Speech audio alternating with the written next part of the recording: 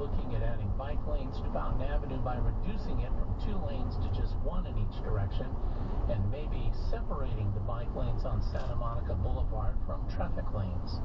And since we're talking about protected bike lanes, they fit under the general category of road safety. City of LA has been pushing to make streets safer with its Vision Zero plan. The Hollywood is looking at adding bike lanes to Fountain Avenue by reducing it from 2 lanes to just 1 in each direction, and maybe separating the bike lanes on Santa Monica Boulevard from traffic lanes.